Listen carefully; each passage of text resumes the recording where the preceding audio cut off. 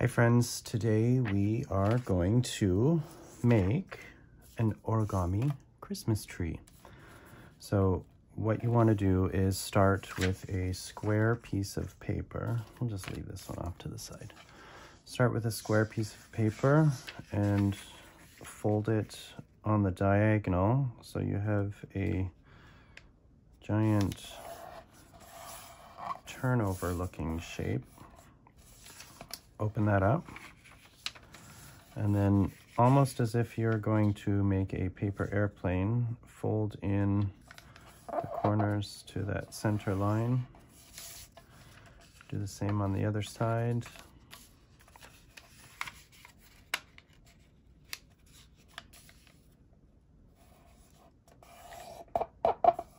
And then flip it over and do the same from the top down.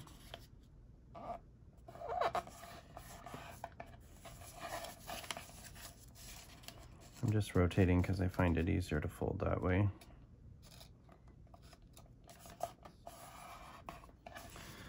And then fold it in half this way. So now you can see the front of your tree is going to be here. Line it up as best you can. Score and fold across the bottom. And what I do is flip it over and I fold this down and I take this line here and line it up pretty much to the bottom of that triangle there. Score that, and then take this point and fold up just to the base there, and that forms the flower pot that the tree is in. Turn it over, and there's your tree. And before you know it, you can have so many made in a short little while. You can do little ones. You literally just start with a square of paper. This one painted gold on the bottom.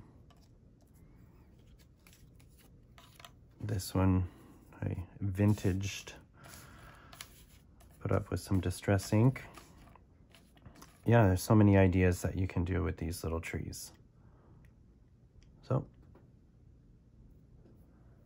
I hope that was fun, and make lots of trees. They work perfectly on top of presents as gift tags.